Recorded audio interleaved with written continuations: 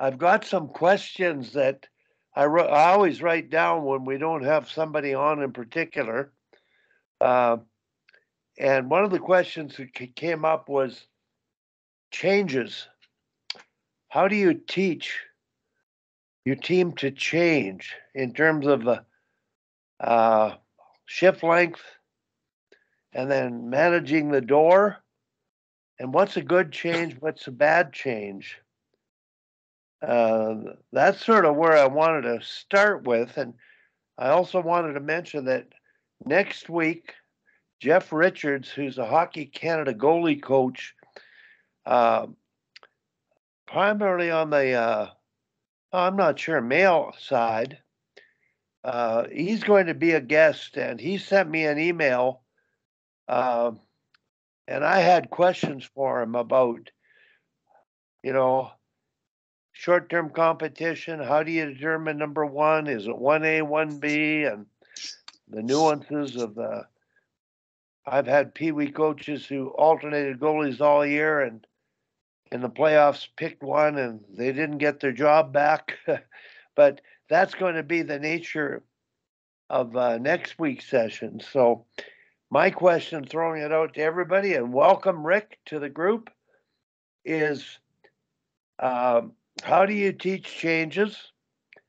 And or do you teach changes? Because it came up with an issue I had last week at a game where the coach, for the first time, had initiated a strategy to hold the player back so he didn't go on the ice and get too many men on the ice when the puck was in the area. And he got really upset when the player didn't do it. And I ended up talking to Tim and different people about it. But let's talk about changes. Any questions?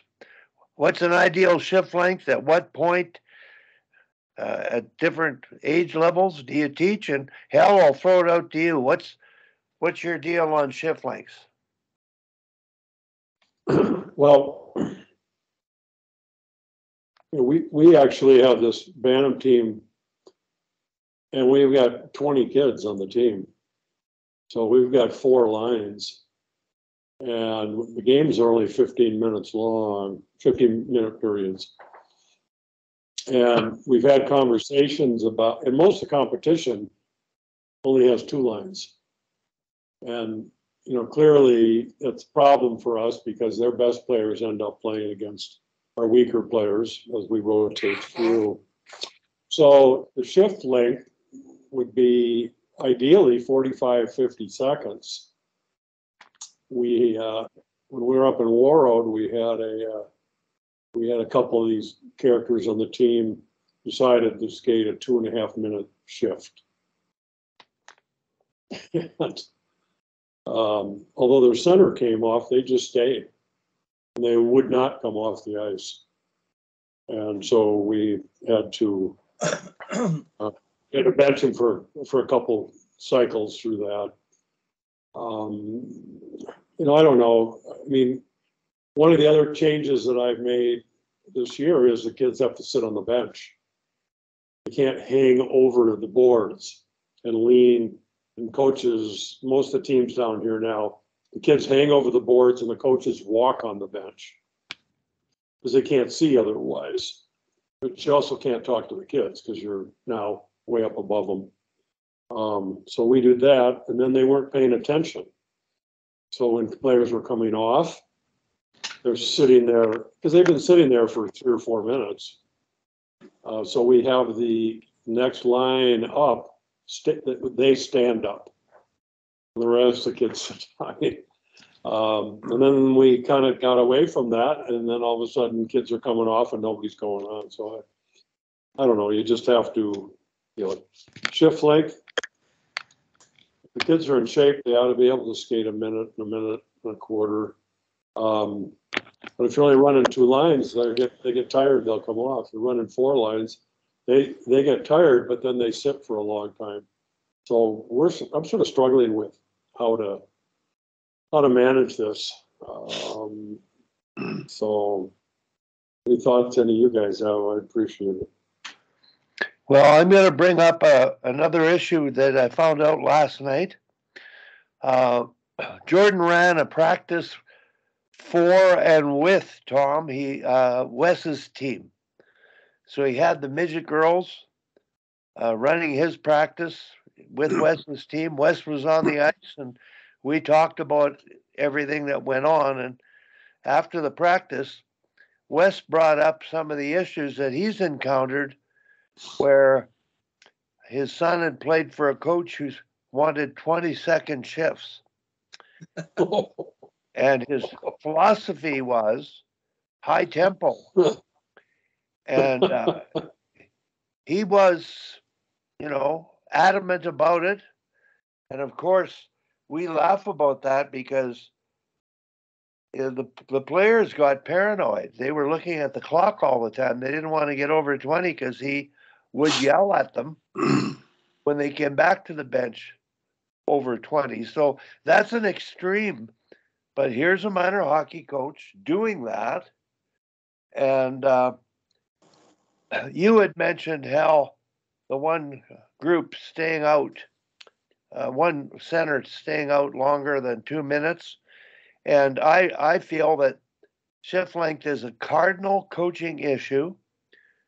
And if you don't establish a 40 to 50-second shift length, 1 minute is sort of the line of max, and you don't reinforce it. And the question is reinforcing it. And what I'm saying is consistently, you're aware that disrupts the rotation. It's not good for the team. It's a selfish thing to do. So I'm very objective on this, Hal. And you must communicate it at the beginning of the year that there are 3 or 4 cardinals that will be addressed immediately with everybody, and the consequences are the same. So my habitual way of dealing with it is, number one, you get talked to, reminded of what we talked about at the beginning of the year, and an explanation of why, possibly from the person that you talk to, that you're asking, because they're the one that you've already told them why. The second step it happens is set a shift, and the third time, a period. Now, if you have a fourth time, with all these things I call cardinals, I would have them sit a game, keep stats, come down between periods, still be engaged, but you've got a serious problem if you have to go to that level. And that's when the parents are aware of this because they were part of the initial communication before you started the season. And if it's... we managed to get through that. I think as a coach, there are some times where I think depending on the flow of the game a little bit, you get a line that's playing really well, I might give them a little more time. And if they're struggling, their shift might be 20 seconds, and I'm going to take them off and put the next group out. Because sometimes not everybody plays a great shift every time they go out. And if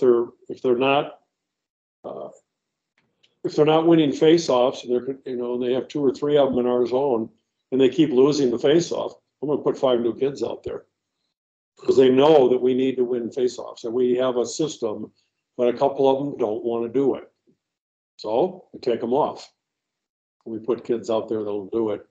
And I think I've communicated in the past several weeks, we've got some kids that are real problematic on this team. And we got 3 or 4, and we've got one's going for, he was up for a 5-game suspension, and his mother decided to appeal it. So that'll take a couple weeks for that process. And while the appeal goes on, he gets to play. Well, he gets to be on the team, but I'm going to cut his ice time about 90% and just let him sit there, because she can't tell me I can't bench her kid. And I mean, these are just things that you shouldn't really have to deal with. I've never had this number of things to deal with. And, you know, and it's older kids picking on younger kids, and they just don't seem to get the message. So the hammer's coming down. Started yesterday. And even yesterday, one of the kids went and picked on one of the younger kids. Said he ratted out the kid that was the problem that's going. And it's like, I don't see what he, you know. So we're going to the show up and shut up methodology. He's got to quit talking. And but you're right, Wally. It's something you have to really manage. And then we've had conversations ongoing with the players about why do we want 45-second shifts? And they notice, even in the game, we lost a game the other night. We were down 4-0 5 minutes into the game, and lost the game by 4. But I said, why do we want short shifts? And they go, well, because then we can play hard when we're out there. Cool. How many lines were they playing? 2. Did you notice what happened as the game goes on? Their 2 lines got slower and slower and slower, and we got faster and faster and faster. Yeah, we noticed that. So it's a learning process, I hope. We'll see what happens on Saturday. You know, they're 14. They don't remember much. Tim Bothwell. Yeah, I you know, just in my experience, I've always found that like from a player's perspective, I had more success not giving a warning, sitting a shift, and then extending it, but giving 2 warnings. Like sometimes behavior, it's hard to change in the moment, but so they get a warning, and if it happens a second time, I'm like, okay, last warning, we got to see a change. And I found over the years that I think the players appreciate that and react better to it. And it's been more effective for me in actually creating a change in behavior, especially in younger kids. You know, yeah. Sometimes, as we all know, you have to hit the hammer a whole bunch of times to get the nail in.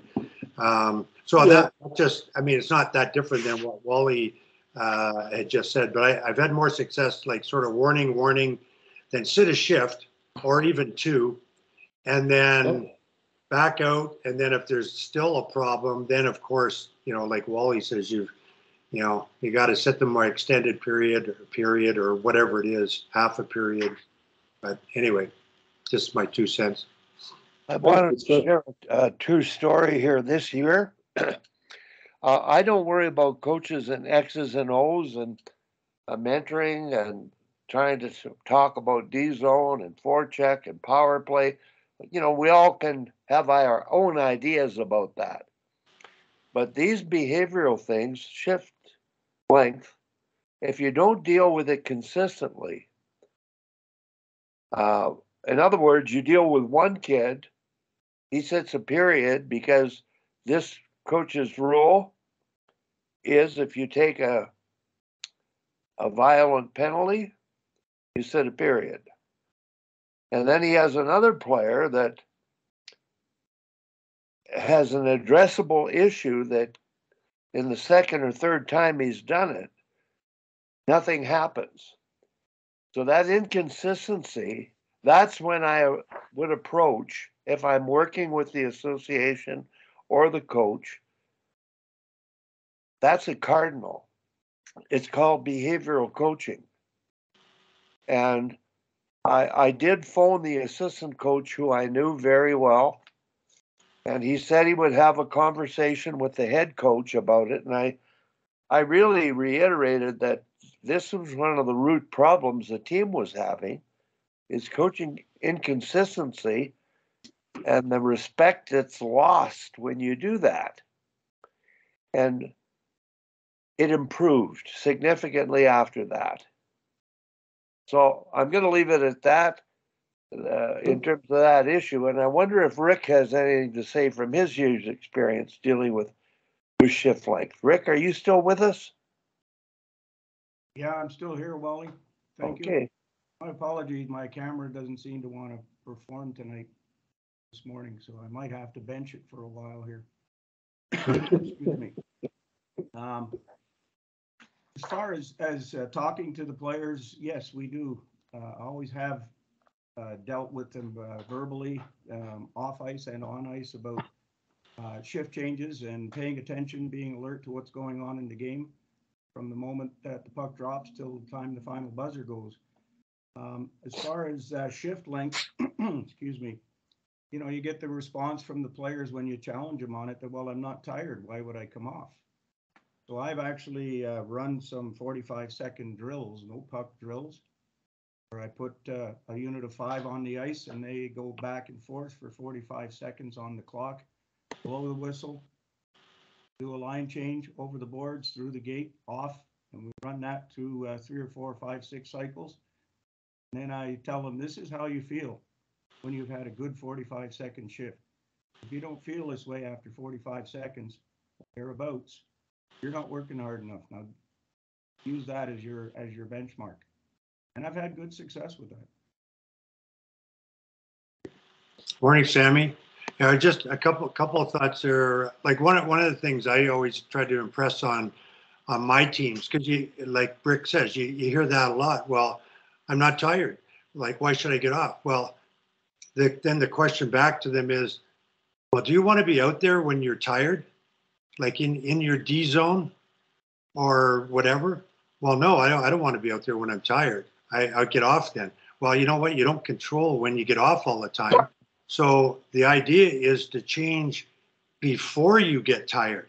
If you wait till you're tired, that's too late, because then you could be, you know, facing a back check where you need that energy, and or, you know, you're stuck in your D zone and now you can't get it out and it all goes downhill. But I was on the lighter side.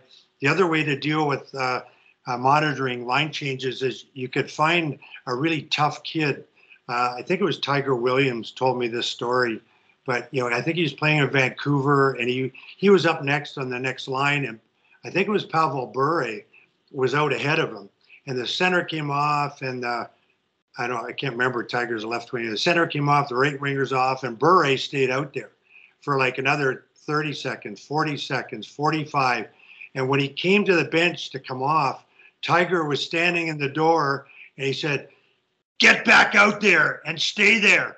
And Bure just took off again, and he's got stuck out for like 2 minutes. He said that solved the problem. But you have to be Tiger Williams or find one. I want to relate a story to a U15, a girl who's I'm breaking down video of her shifts, talking to her just to see if she's going to learn visually from these things. And consistently, she's attacking the defenseman 1-on-3 or making a pass in the neutral zone late in a shift. So I've seen her in 2 clips late in the shift where she got beat and then came off versus dumping it in and changing. And it's not that the coach is advocating possession changes and that kind of thing. They're not at that level.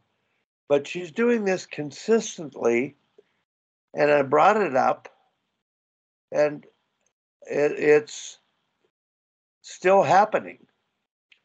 So is that a hockey sense thing? Are they so wired into the game and doing it themselves that they don't think of shift length? And Tom, you know the girl I'm talking about, I'm beginning to think that this time spent discussing exactly that scenario is a waste of time. And that's fine. It's something that some kids just aren't open to learning from it. And it's not like they stayed out too long at all. It's just that little nuance within the end of a shift of knowing it's time to dump it, not pass it, and turn it over ahead of the blue line because you're outnumbered. So, Tom, any thoughts on that? You're mute. Get your mic on.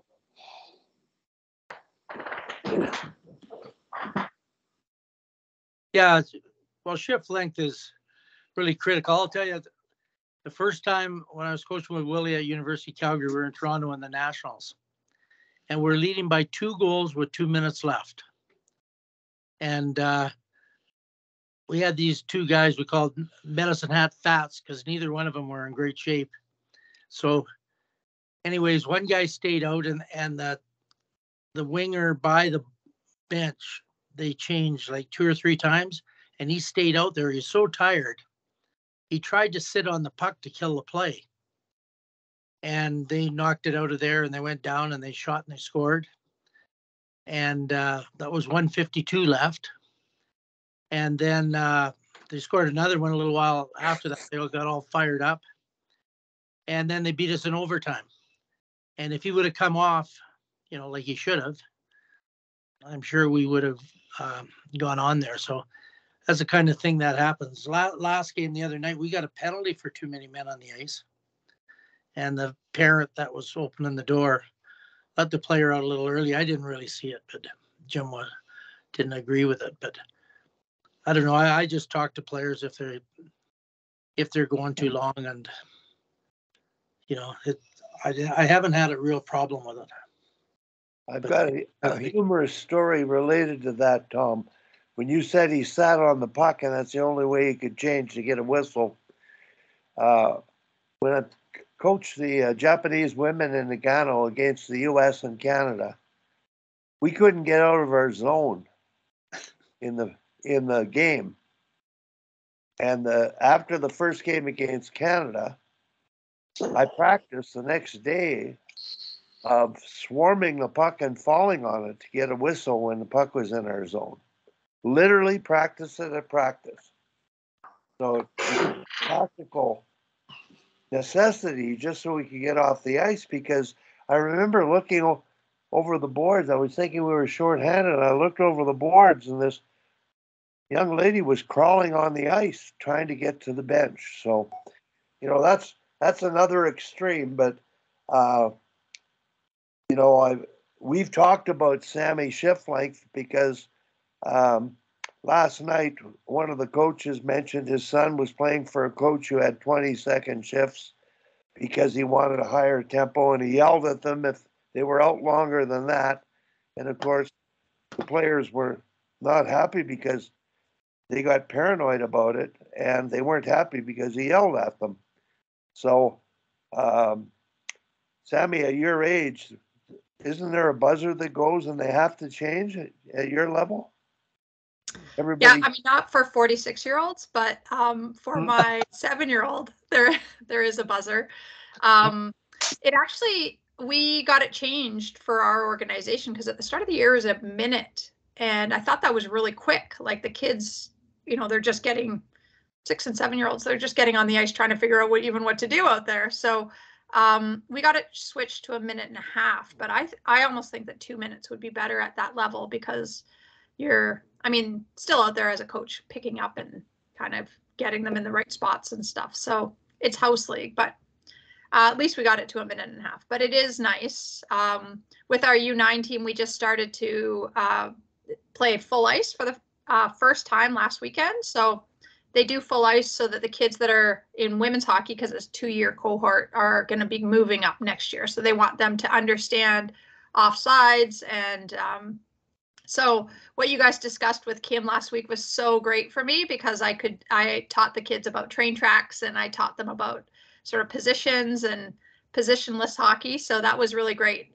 Some of the parents were a little bit confused, but I said, trust me, this is going to work in the long term. So Kim's kids seem to pick it up a little bit quicker than mine did, but She's smarter than me, so.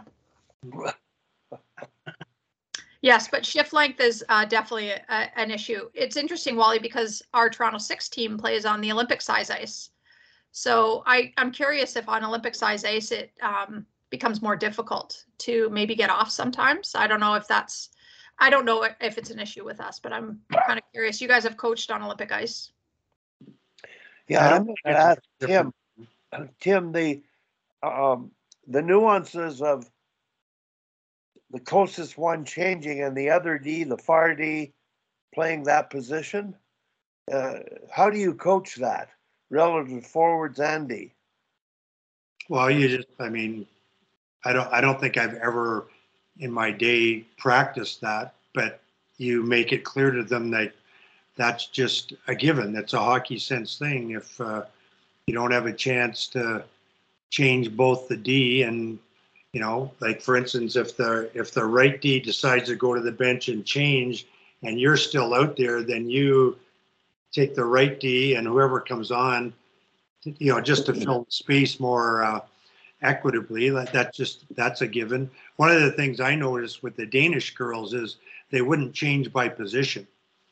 They, you know, the center would come off and the person closest to the door would go out, whether it was the left winger or the right winger.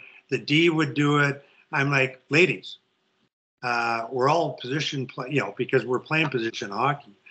You know, the center comes off, the center goes on.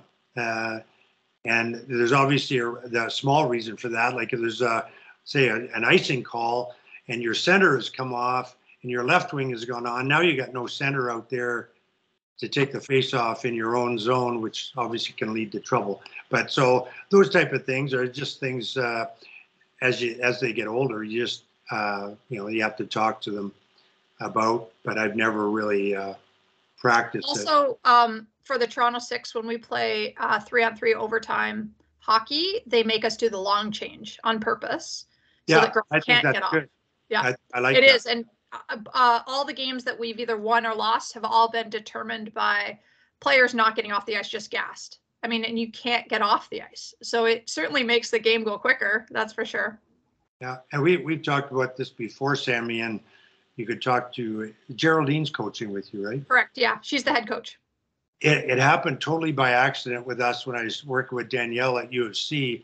We got into overtime, same thing, and we switched ends, you know, so our bench is next to the offensive end.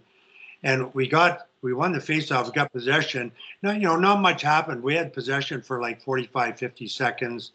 And we got a full change in. And Mount Royal's still stuck out there. And then it happened again. And they're still stuck out. We got into our third change.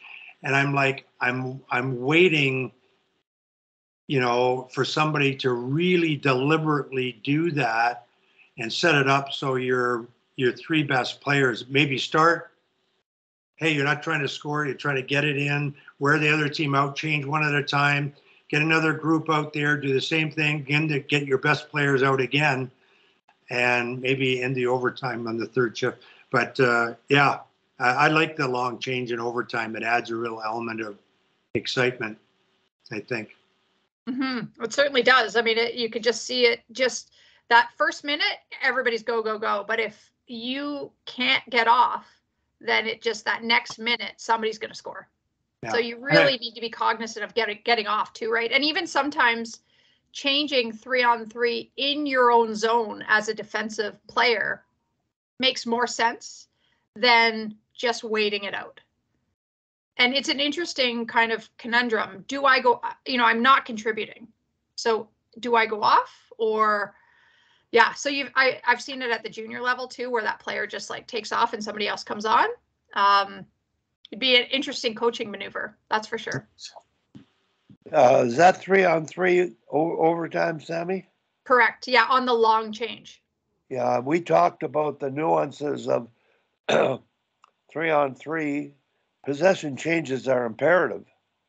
But if you don't have, I mean, not defensively. So if you don't have possession, you've been out for 3 minutes now. Do you change or do you stay? Like what's? Well, I think you're locked in. Yeah, pretty hard to change when the bench is at the other end. Like it's tough. Yeah, it just seems like that's when most goals go in. So. Oh yeah, I'm advocating the best drill in hockey when they can skate pass.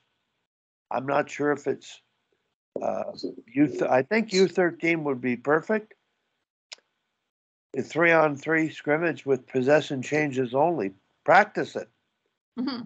Because now they're holding on to the puck and they know they're working on this tactical skill.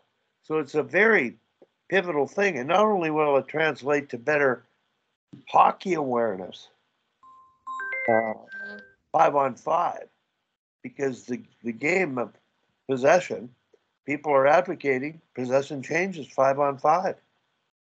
And like we said, so it is neat. Now, Sammy, you mentioned extending the shift at U9. I totally agree.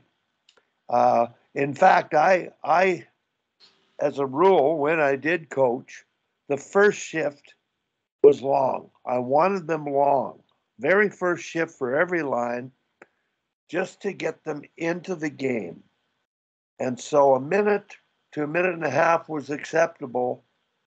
After that, it was less than a minute, 40, 45 to a minute, because it's that getting into the game. Like Rick's idea of 45-second anaerobic drills where you reach that point of fatigue.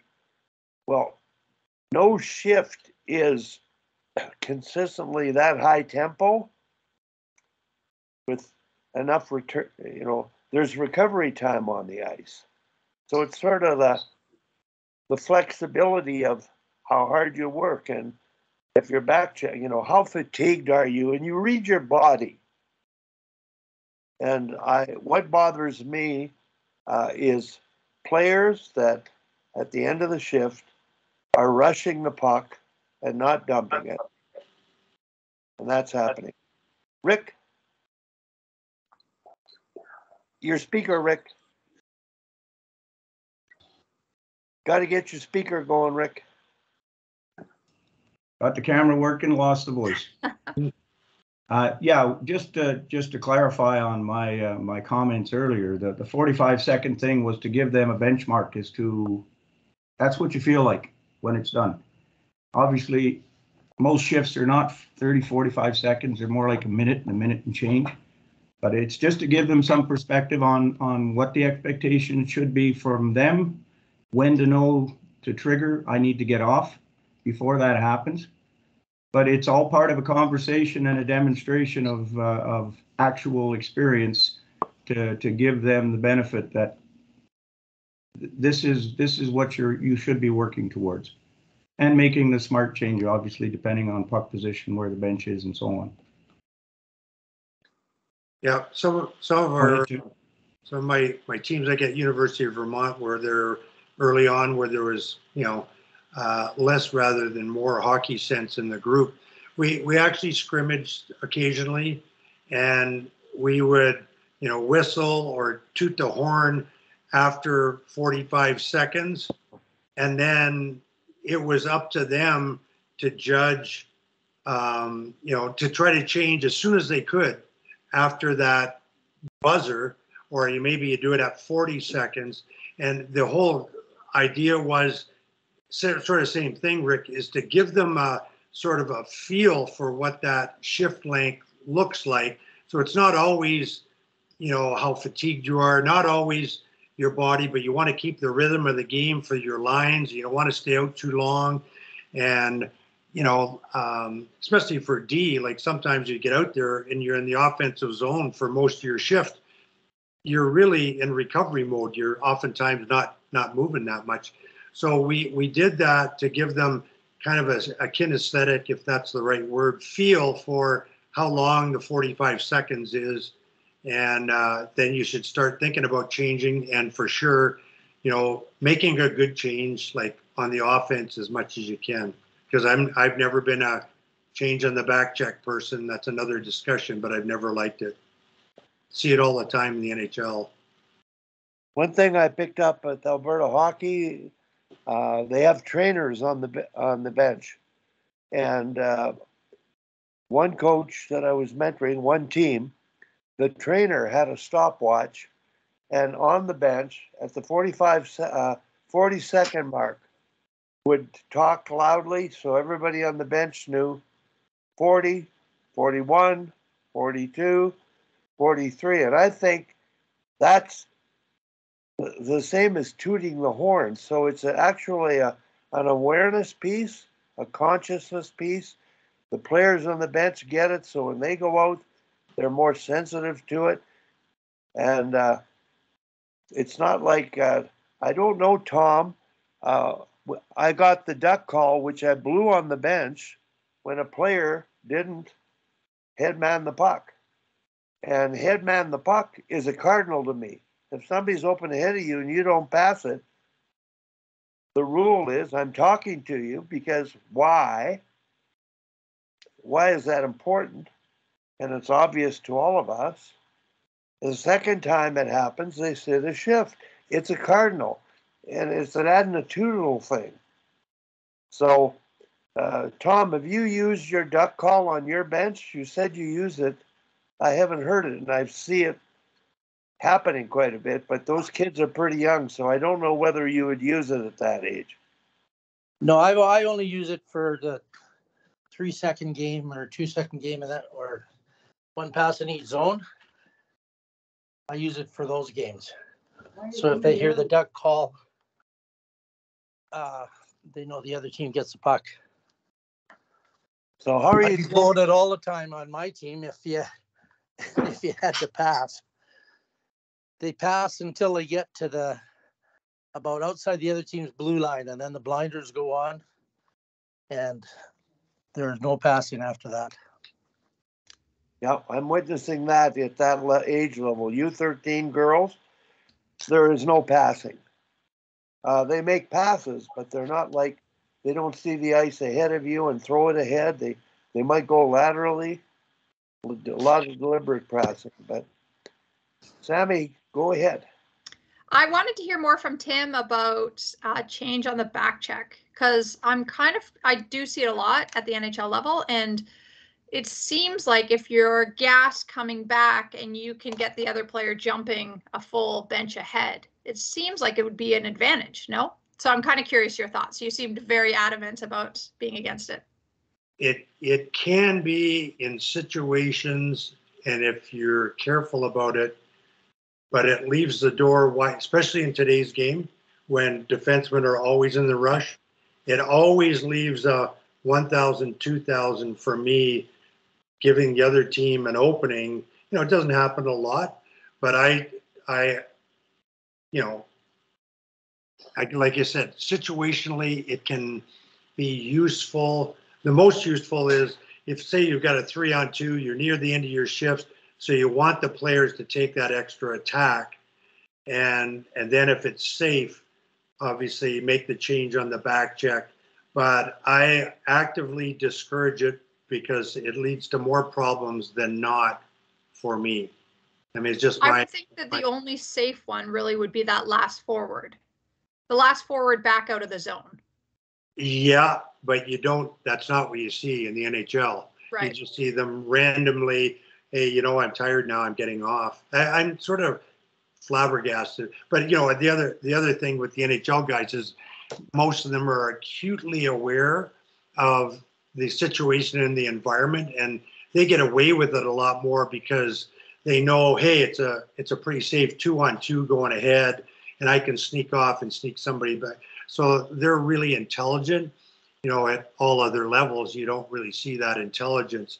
But I just think it's a bad habit, and it's way more effective to try to look for chances to either change on the attack, or to Wally's point, I really think that teams, possession change is really important 3-on-3. It's really important 4-on-4, and it should be equally as important 5-on-5.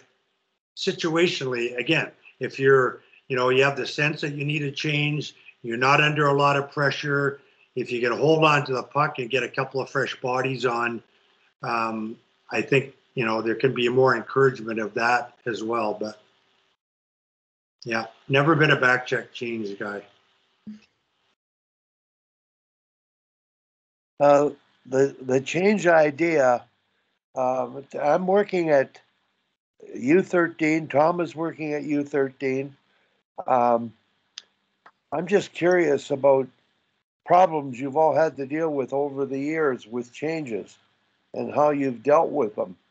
I initially started this conversation, Sammy, because at the U13 level, the coaching staff had a policy of when the puck's near, that the player had to wait till the player went on. Near the bench. Near the bench. And I have no issues with that. It's just, boy, oh boy, there's sort of a reflexive moment there of decision making. And the simple way to me is get out of the way, let them get on. If it hits your feet, okay, you pay the price. But the reaction of coaches to the 20-second shift, which is absolutely too short, yelling at the kids, and then being upset about the fact they're not grabbing that concept of normally we let the player out, then we come off. We don't grab the door. And I think whatever policy you deliver on, it's the yelling at them after that can really, have a negative influence on their performance. So that. Well, I have one comment on that, Wally, in that I don't know if you guys watch too much sledge hockey, but in sledge hockey, they change out of the same door. So less about shift length, but more about just as a coach and as the you have to manage your bench in such a different way, because you are the eyes and you're the only one seeing who's coming in. And, there's glass that you can kind of see through as the sledge hockey guys are sitting there, but they're sitting in a row of defense and forwards at that door, ready to go out that door while everybody's coming in over here. So it'd be interesting to get the take on sort of sledge hockey coaches management, how to do that. But since I've seen that, I now incorporate that with my adult rec women's team, because the benches are so far apart in the arena. So we all change, people come into one door, and then DN forwards are going out the same door, so the women don't have to skate as far to get to the other end if it happens to be in our defensive zone. So it seems to work really well going out that. So I don't know if anybody has ever done that in rinks where the especially European ones, where there seem to be almost in the defensive zones. Has anybody ever done that? Yes, I have. It hasn't necessarily been come in one door, go out the other. But what happened, and Tim, this relates to your story when I watched the U of C team, your girls team in a preseason when you were watching with Danielle and I was watching up top, and the veteran players were on the bench coaching, opening and closing the door, really. And I said the forecheck was perfect. And they just naturally figured it out, and they had width and depth. And I said to Tim and Danielle, well, when you start coaching it, they'll screw it up, because here they were doing it perfect. My question, Tim, was, were they changing by right wing, left wing, and the tryouts like that, or do they go out the door and read the play and get in the situation? Were they playing positionless hockey? Well, they weren't playing positionless hockey. We never told them to do that, and I don't honestly remember, whether kind of was like, if the center came off, just the one closest to the door went out. I don't know. I don't remember. But like I said, I would never encourage the teams to do that. Kind of to Sammy's point, obviously there's less at stake in a over 40 women's league team. So you can maybe have. I don't know that there's less at stake, but yeah, that's great. Good point. Pride hurts, right? Well, you still get to have the mimosas at the end of the game. You're okay. So there's not as much at stake if everybody's going out the offensive door, so to speak, and everybody's coming in the defensive door. not as much at stake. Like if the defensemen give up the 30 feet of ice, going out the door, that's always the reason for having the D at this end, the forwards at this end, forwards at the offensive end. So when they change, they're already closer to the offensive end. Like that's always been the standard, of course. And I've never done anything other than that myself. Tim, I'm going to, I really think when you were skating at our Chinook camps with pros, and Sammy, this is why I brought it up. The defense, they didn't change in terms of were they right or left. They just changed. The next guy came out, they went on because the other guy was wherever he was. And the same with the forwards. We had assigned the lines, and we had the lines up with the colors of them, red team and a white team. And whenever we scrimmaged or played games, which was at least 30 minutes of the ice time, they changed themselves positionlessly, and they played positionlessly. And I believe if we're talking about where's the game going, and I don't know, Tim, but the next tryout, I'm going to ask Carla, let them run the bench and see if they positionless change, because they were playing a better forecheck and great D-zone cover without thinking about waiting for the winger. So I'm wondering whether the game is actually evolving to that. And at a face-off, you'll know what position you are. And you might get a line straight at that time, because they're all going to be coming off and off relatively similarly. But I don't know, it seems like an important futuristic point anyway. Anybody else got anything on changes?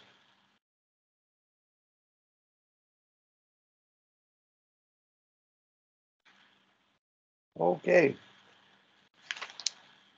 Now I've got to ask a question here. This is for next week's guest.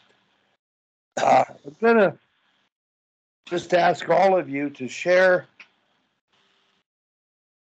questions that you have about challenges as a coach with your goalies. 1A, 1B, alternating, big game playoffs. What do you do now, Tom? You've got one goalie, so you're stuck. But Can you hear me? Dealt with your goalies over the course of the season. When do you pull a goalie? Do you pull a goalie? If they're hot, do they stay in? What are some of your philosophies and experiences?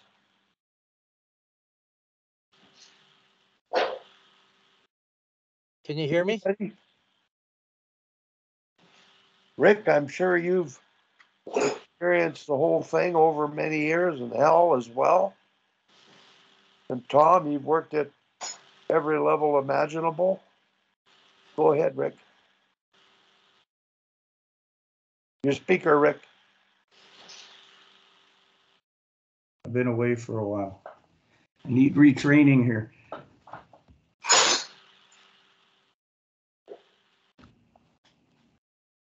I think every goalie situation is somewhat unique, depending on the mix that you have, and what age level and what competitive level you're coaching at. The idea of a 1A, 1B, again, if you're at a certain age level, a certain competitive level, you've got to kind of balance the scale there, give both opportunity to perform. At the more competitive levels, I've always had it with the understanding that in big game situations, must-win situations, playoffs, tournament finals, etc., we're going to go with the guy that gives us, or the gal, gives us the best opportunity to win. Yeah, I don't think there's anything generally that I could throw You need to do it this way. You have to deal with the situation at hand and the personnel and the personalities that you have at hand. And also factoring in how your team plays with one or the other in the net. I think Calgary's dealing with that right now. Rick, I've got a question here, because I think earlier you talked about the max and where you went with the hot goalie with success. At what age would you do that? Because I know a Pee Wee coach had tried that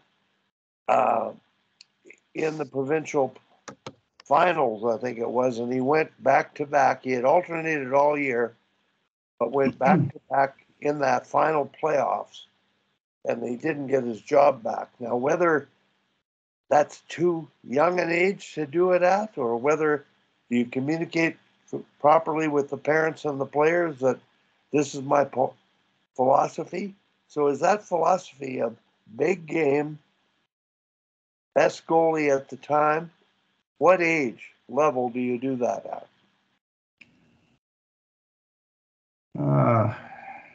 That's a difficult question, Wally, quite honest with you. The incident that you referred to was at midget AAA. These are young men that are needing to understand the ways of the world and what it's going to be like if they choose to move on. So it's all part of the training as far as I'm concerned. What you need to expect, what you need to be ready to deal with. I think I know of the situation you refer to. Again, not knowing all the details makes it difficult to comment intelligently, I think.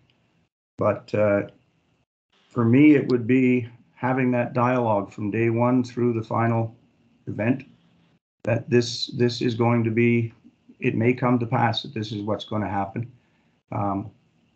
If you don't get your job back, I guess that's one of the pitfalls of coaching at any level, paid or unpaid. You have to go with your gut. You have to go with what you feel is right. You have to go with what you feel is best for the team. But it all has to happen in the context of a full dialogue from day one through the end. There's no secrets here, fellas or girls, as the case may be. We're going to run into these situations, and here's how we would plan to deal with them. So don't be surprised when it happens. Related to and this, let me just add one thing, Wally, before you go there. I had that discussion with the parent groups as well. yeah, I think that's paramount at those levels. And you had those discussions with at any age with the teams you've coached, correct? Absolutely. Yeah. Well, let's say I learned in the early years that you need to have those. It was a bit of a learning curve for me, but once I established that as a way to go forward, I've been very consistent with that at all levels and all genders. Well, I don't want to get off topic because I still want to stay on the goaltending thing in preparation for next week's guest. But last night I found out Wes's team. Well, Wes is the coach of the Team White U13. Tom coaches Team Red girls hockey. But Wes has a son playing midget 1 hockey. And last night at practice, I'm talking to Wes at the bench while Jordan's running the practice. And I knew his son had played in the SO, was texting me about his son being at a game. Are you hurting? No, The screen started to wear off a little bit. Anyway, Wes said his son never got on the ice for a power play or a penalty kill. And Wes is a Rovum, just like Tom. The lineup's going at U13. Now this is, midget 1, U18. And the idea of, doubling a goalie but not playing a player, he was upset. And I think it's really the demise of a successful coach, because if they isolate a kid like that and he's not good enough to play those situations, I don't know that the outcome matters as much as giving them the opportunity. They don't get an opportunity to develop to earn the role. So I just wanted to add that. And I think it's the biggest problem in minor hockey, double shifting it U13 is happening. And I think as a role as mentors that we have, I think it's incumbent on us to address that. And it relates to the mission statement exercise in terms of how you're trying to build a team in terms of functioning. Now, the goaltender issues, some of the other things, are there any other scenarios? I have a discomfort with goalie coaches working with goalies, and there's sort of the goalie is a lone wolf off to the side being coached by a goalie coach, and their goalies are ignored at practices. They just do the drills. There's no time spent of thinking about the drill and making a goalie useful. Any issues with goalie communication, goalie coach communication? Anybody have any experiences there, or they just let them go out and do what they want? And is there any dialogue? Well, Wally, can you hear me? Okay. Yep. Can you hear me? Yep. Yeah, I just picked up my poor daughter here, just had 6 teeth pulled out. So Oh, we're sitting in the car waiting for some painkillers to come. But anyways, like when I coached my son, we had 2 goalies and we rolled them, and you know, it didn't matter what, and we won a couple of provincial championships and all that kind of stuff. When I coached college, I would go with the number 1 goalie if it was a definite number 1 goalie, and usually was. And I talked to the other goalie, you know, about the situation. So, you know, and with my team right now, I really don't have any choice because I got 1 5-foot goalie. The only problem was the first 2 weeks of the season, they went on vacation. So, but anyways, so it depends on the level, I think. Go ahead, Al. Oh, your mic. I chuckle about the vacation because one of my goalies went to the Bahamas over the Christmas holidays and missed 5 games. I have 2, fortunately. It's the first time I've had 2 goalies in many years.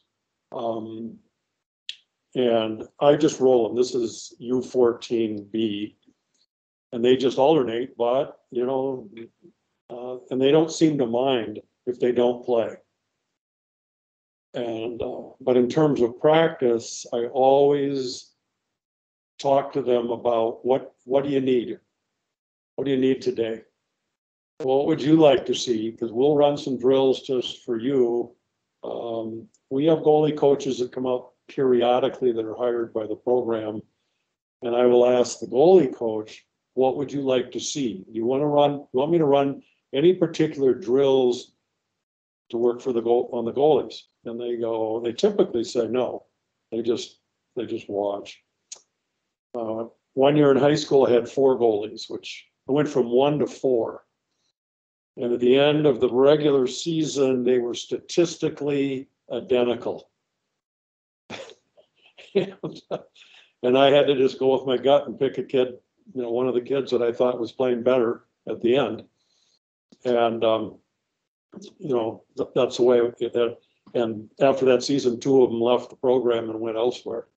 One of them actually ended up at Mercyhurst playing for them for a few years. So goalie is a problem in our world because most teams only have 1.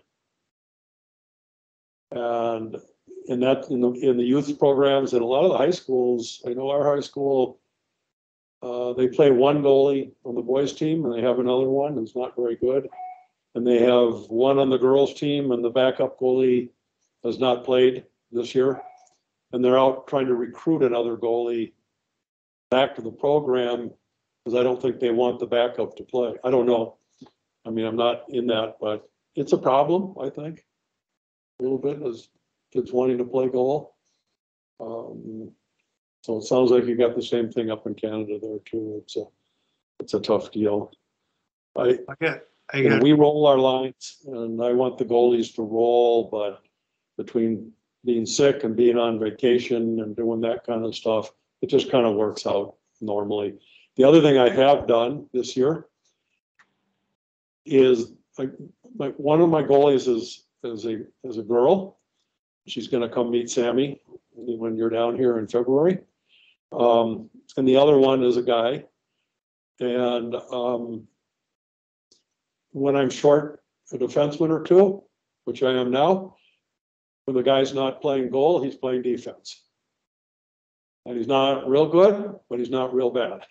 And he's just happy to help out. So I like that. So, back to what Rick said, it just depends on the situation, especially in minor hockey. In high school, one year, I had one goalie. I had one goalie for 4 years, and he got hurt. And I asked the team who wants to play. And a third line alternate winger said, I will. Has he ever played goal? And he goes, nope. I said, okay, you got it. And he used the other goalie's equipment, and he played 5 games. He had an 81% save percentage. And then the other goalie came back. That goalie ended up playing for UNO for a year and then went out east.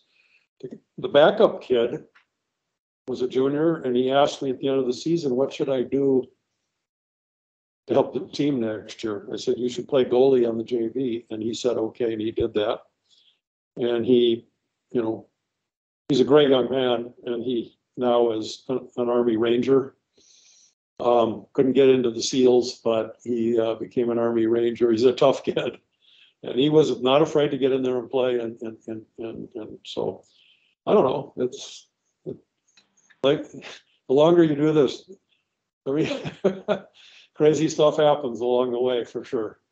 So that's it for me. I got to run. I got to go downtown for a meeting. I love these meetings. I'll see you guys next week. Thanks a lot. Thanks, Al. I have 2 things, and obviously Sammy's got more expertise in this area. And I think we talked about it before, but I think it's really important, especially for, it's important for any team, really, just to get the cards on the table. One thing we talked about before is having the discussion with your goalies that, and everybody kind of knows this at an older level, but I think it's helpful to put the cards on the table. Like, there's a couple different reasons you might make a goalie change in the middle of a game. One is, of course, if the goalie in your mind is really struggling. We all know that. But there's also the time where you need to shake the team up. You need to sort of wake them up. And sometimes, it's not that often, but sometimes make a goalie change to wake the team up. And I think it's important to have that discussion with your goalies at the start of each year or each team you're working with, that can happen on occasion. And I think that sets you up to have a little bit better relationship with your goalies. If you need to do that at some point, that it's a lot easier sell to be able to say, hey, Sammy, this was not about you. This is about the momentum in the game, and nobody likes to get pulled out, of course. But so I think I'd be interested to hear in next week, hear a discussion around that. And what was the other thing? Geez, there's one other thing I might have to defer. Can't remember what the other thought was. And I got to run here in about 10 minutes here too. But I'd be interested in hear a discussion around that next week. Okay, Tim, I just wanted, before Hal went off, Dave Butts is the name that Tom knows about. He was the starting goalie at, I think, University of Michigan. They had recruited Esposito as a goalie. He ended up playing on defense, Dave Butts did. Or maybe forward on that team at that level, which to me was amazing. And I noticed it because he had his team pictures in the phys ed office where he was in a goalie's outfit, one picture, and the next picture he was in a skater's outfit. So Yeah, sorry, because I do have to run. I thought of my second thing I'd like to have a discussion about is how do you deal with a goalie who pulls herself or himself out of the game? Because I hate that. I understand it on some levels, but for me, it's basically saying to your team, I quit. And you never want to see that. I only recall seeing it twice and it happened last week in the gold medal game, the U18 game. And it's really disappointing to see, especially because the Swedish goalie was so fantastic. And it was just, I think the whole team was emotionally drained. It's just one of those games. She got two tough goals early, one kind of bad one early, and she pulled herself, and it sends an awful sign to your team, even though everybody can maybe understand it. I guess the only other time I've seen it, Sammy, honestly, is Charlie did it. Yeah, at SO Nationals, I think in like 2014, and I was like shocked. I love Charlie, and she's a fantastic person, fantastic goalie, and she got over it. Of course, she battled through that, but it's a very unhealthy thing, I think. And we all know the Patrick Waugh story, of course, too, on the other end of things. But anyway, I defer to Sammy. And I do have to run. I can quickly comment before you leave, Tim. I know Rick's been waiting a long time, but I think this would be a great discussion for next week. But I think you're so right. But I think those conversations have to have prior, absolutely. Like if you're feeling really emotional or you're having a really tough time, like come to me between the first and second. That's what you can say to as a coach, or come to me, or maybe talk to your defenseman, or there's going to be situations a goalie needs to come out of the net. They could be hyperventilating as a young kid because they're just so emotional. You never want them to pull themselves, but you need to have that conversation at the start of the season before it even becomes an issue. It's the same way as a defenseman sitting themselves or a forward sitting themselves. You don't want it to happen. You don't want to see it happen, but it's also not the time to get upset in that moment because they are so upset, and how do you rectify that the same way you would with any other player that quits on their team? That's the biggest thing. Yeah. But anyways, I would love to have that discussion and the discussion about how goalies at the young age group can't be goalies full time. So I think we're now seeing that play out as not many people want to be goalies then later. You can't start technically till you're 10 in this country anymore. So that becomes hard. Yeah. And anyways, you have to go. So. Yeah, and I do have to go, and I just had a thought as you were saying, talking there, that it might be useful, like on the QT, if you're my goalie, Sammy, if we have this discussion, and we agree that, hey, Sammy, if you're really, really struggling and you feel like you haven't got it, you want out of the net, whatever, you have a secret signal so that, you're in the net, put your glove on top of your head or something. Nobody knows, but then there's a signal between the two of you.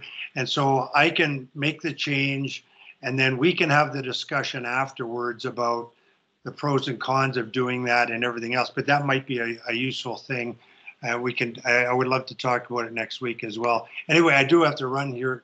Thanks, everyone. Good to see you, Sammy. And by the way, I thought Renata was fabulous on the U18, like another budding broadcaster. She was so good, right? And I think that next time Peter comes on too, you have to tell him that I have bragging rights over him because we beat them twice in Montreal. So actually in Rimouski. So. Okay. Try to drag him. I just zoomed with her the other day, but I really enjoyed Renata. She was good. Anyway. Yeah, she's amazing. Yeah, take care. Rick. Oh, you're on mute too, Rick. Thanks, Sammy. Just a couple of things on goaltenders in practice. over the years, it became important to me to have something specific for the goaltenders in every practice session, where they would get direct attention if we had a goalie consultant or a goalie coach available, which we did at times, and other times we didn't. I would take that role and work with them specifically for 10 to 15 minutes on specific skill sets, and not just firing pucks at them at random. Yeah, I see the smile, Sammy. See way too much of that, unfortunately. But also with the goaltenders and with the team as a whole. In any drill situation, the goaltenders are on notice that they are there to get better themselves, but also to challenge their teammates to get better. If they just stand there and let pucks go by, that doesn't help their team. Same with the shooters and the skaters. Don't just lob pucks at goalies at the end of a drill. Make it game-like. You practice to play. You play the way you practice. If you're lazy in practice, that's going to carry forward. Conversely, if you work hard and you work specific in practice, that's going to translate positively into your game as well. So on that particular situation, as far as I've been known to pull a goaltender when he gets to the bench, get ready, you're going back in. But we just need to have a discussion here for a second. And the guy going out knows you're just going in to fill the gap here for a minute. We're going to put this guy right back in. Or in one case, it was a female goaltender. And at the extreme end, I had a midget AA team that we were trying to get a program started. We had 2 adequate goaltenders. Neither one of them were 1A or 1B to start the season, but we worked with them diligently, and we got to the point in the season where things weren't going well, and I suggested to our goaltender coach, we bring our forwards and our D in after every shift. We have an opportunity to have a chat with them, not necessarily every shift, but if there's something that needs to be addressed, we can do that. Why don't we do this with our goaltenders and see how that works out? So we had a talk with the 2 goalies and explained it to them. They were going to work on 5-minute shifts. Every 5 minutes or thereabouts, depending on stoppage in play, they'd switch. If there was anything going on, we'd talk to the goaltender. You're not doing this. You need to do that. You're missing this part, whatever. And then they'd switch again. And that actually turned out to be quite beneficial. I know it's off the wall, not norm, but it's, again, something you try to see what the impact is. That team had a 3-3-3 win record going at the end of the season. The league we were playing in was midget AA, was a development league, so their playoff structure was that everybody made playoffs. So all you had to worry about was being at your best at the end of the season. Don't worry about how you're going as long as you're progressing. With that system, we took the ultimate tournament winner, champion for the year, if you will, to an overtime session in the semifinals. And we went into a tournament in Calgary, fairly prominent tournament in the spring. And our first competition was against the city champions. And we again used that goalie rotation system throughout the tournament. And we beat the city champions quite handily in the first game. It didn't distract from the play at all. It became the norm for our group that we were switching our goaltenders just as if they were forwards or defensemen. So a little anecdote on how to do something a little off the wall and get good positive results from it. Sam, any comments? I'm excited about next week, Sammy, because hopefully you can join us, because Jeff Richards, I don't know if you know Jeff, I think he might work on the guys' side with Hockey Canada, but he's been at multiple camps with national teams, and he's the one that we just happened to chat, and I'm going to edit this part out for him so he knows where we're coming from. Any thoughts on what Rick said in terms of your experience as a goalie and some of those strategies that have been employed with you as a goalie by other coaches? Yeah, Rick, I found that really interesting. I had a goalie coach one time that Dennis, who was the 2006 goalie coach, Dennis Sprocken? Yeah. Who divided the game into 5 minutes. And I thought that mentally as a goalie, that was a really good way to keep yourself in the game but also to be able to let go of what just happened. So in the first 5 minutes of every game, there's always that excitement. And in the last minute of every game, there's always that excitement. So then within a 5-minute game, you get 2 of those 1-minute adrenaline rushes, which I always found super helpful. But I also found that at the end of that 5 minutes, I could assess how it went mentally and then kind of park it and then move on to the next 5-minute game. So while we weren't really switching, it's kind of the same mentality. Now, my only concern with the switches is that the coach on the bench knows about goaltending. Now, it sounds like you had worked with your goalie, and so that was, you knew the goalie and what they were supposed to be doing. That's a huge help. Sometimes during games, coaches are reticent to talk to their goalies because they don't know as much as the goalie. And sometimes coaches are over talking to the goaltender when they themselves don't know that much about the position. So goaltending is a different sport, let's be honest, altogether. So if you've done your due diligence as a coach to find out, like if I'm going to be coaching the quarterbacks, I'm going to figure out what the game is like from the quarterback's perspective. The plays from the quarterback's perspective. But if you're coaching the defensive line, that's going to be a totally different way of coaching, right? So just coaches being aware of sort of those differences, that if you are having those conversations with the goalie and you don't know much about goaltending, it's keeping it high level. All coaches know about mental fortitude. They know about how to motivate. Those are some things that coaches can do to really make an impact in a game when you don't know as much about the specific positions.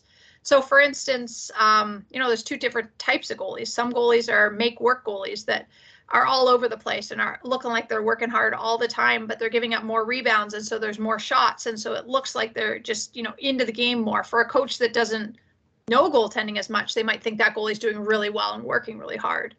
But for somebody that maybe knows goaltending, realizes there's a lot of things you could do to just kind of calm down the goalie, and little cues that you can have to, keep the puck in your third of the ice, or make sure that you're not over pushing, or things like that. But you need to know the position to be able to make those comments. So, but it sounds like you, Rick, having worked with your goalie, at least knew what to be looking at, what to be focused on. I even find it hard at my U9 level to watch it all. So as one coach, it's difficult to sort of pay attention to what everything is going on.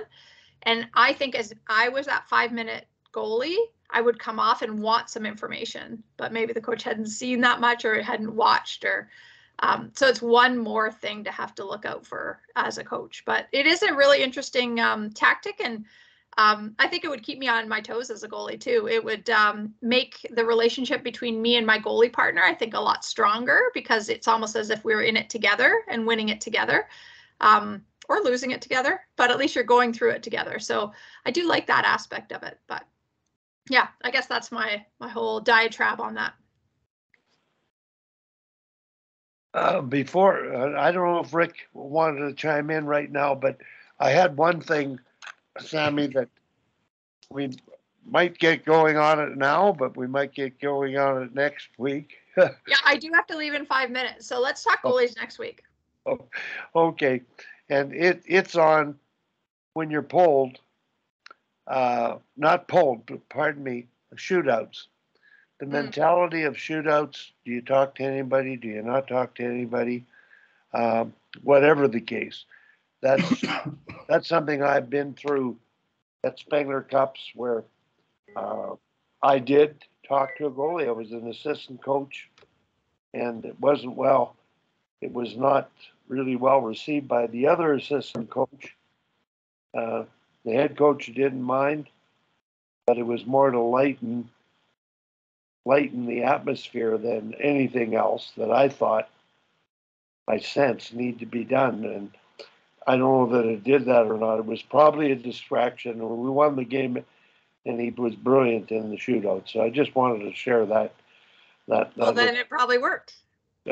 Well, you can argue it worked, but Tom, go ahead. Rick, if you've got, go ahead after Tom, please. Well, I got on that same national championship that I mentioned before that we lost in the last 2 minutes. what happened is in the morning skate, I know I talked to this one guy that he was a really good player. And I said, Steve's, you're really, really effective when you cut for that net and doing a drill. He cuts for the net, hits a rut. He hits our goalie and rips his knee up. And that goalie had played every game. The other goalie hadn't played since mid-November, and now we're in mid-March, right?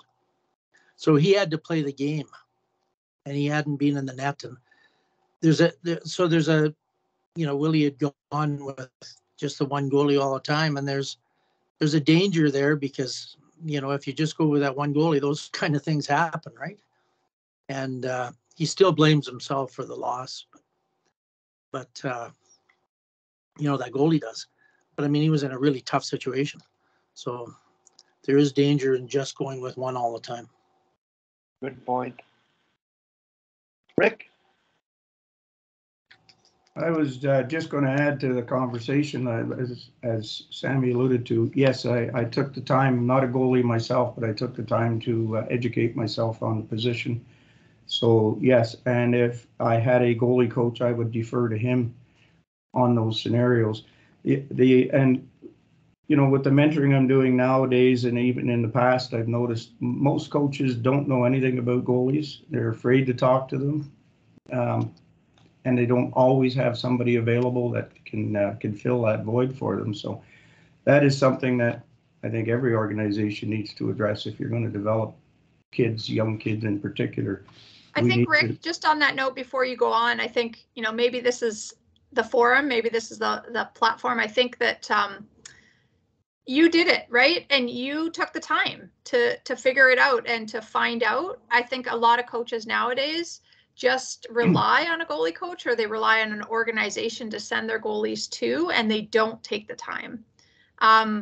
How many people start coaching their kids' soccer team and never played soccer, but they figure it out and they take the time to learn how to coach and take the levels. And, I think that that's really important for coaches. And I think that it should be part of the coaching, more a part of the coaching levels and association, just on that whole different aspect of the sport that is within our sport. So it takes coaches like you that really, they're the ones that go and shoot on the goalies. So they're the ones that are, seeing it in practice and incorporating it. So I think we've gone away from that now in modern hockey, and it's all like drill coaches and goalie coaches, and it's all kind of separated in silos, as opposed to kind of all being together, even if you do have a goalie coach, but being part of that conversation with the goalie coach back and forth. And I think it's so important. So anyways, that's just continuing on to, I guess, go back to what coaches used to do all the time.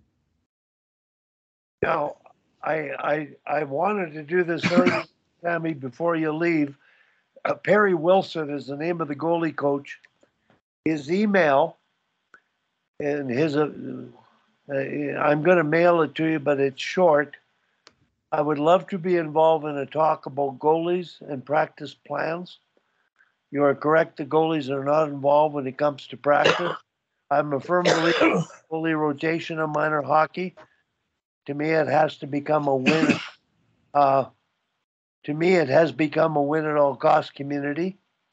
They go for a number one, and they play all the meaningful games. The number two plays sparingly and gets the easier games. I believe the coaches want to be more fair. However, parental pressure has begun to dictate these decisions. It's sad for sure. They're late bloomers, as there's so much to learn. With expensive specialized training, some goalies are left behind. Let me know when I can be a part of things. I'm doing well. I was with the U22 ladies last summer. Great to see you, and looking forward to next week. So I thought that would be a good stage setter for next week. And really, I'm glad we did get to talk this much about goaltending, because I'll edit this and send it to him. And I'm sure his insights at that level, and he is a goalie coach, and his observations are very similar to ours, and it's really, really neat. Awesome. Just want to add, Wally, on the goaltending thing, that's changing every 5 minutes. The one person in the group that didn't really appreciate that whole concept was the stats keeper. Drove them nuts. I thought you were going to say the centerman, because it No. also would kind of take some time waiting for the draw as people are changing. But no, we would change very quickly because we were programmed to do it. So there was a stoppage in play, out, in. Nice. Cool off, we'll chat if necessary. Otherwise, get ready to go in 5. But yeah, the people keeping the stats weren't overly pleased with that. I can't imagine. Concept. Anyway, so great to see all you guys. Super. Thanks very much. Take care, Sammy.